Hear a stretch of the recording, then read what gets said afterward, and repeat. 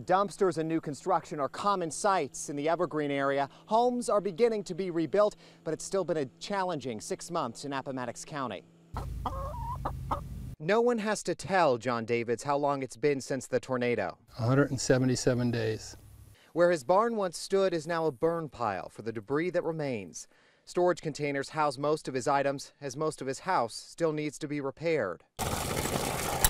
All while he's been forced to take a crash course in general contracting. It's a full-time job. They have insurance and plenty of work ahead.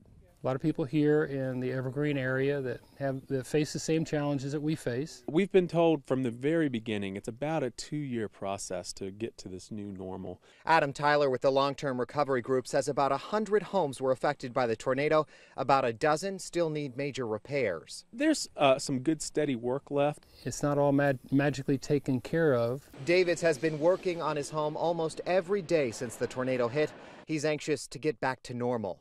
When it's all said and done, I think things will actually be better than they were prior to the storm.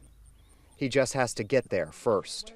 There's more work to be done, and we get more opportunity to practice patience. In Appomattox County, Christian Heilman, WDBJ 7.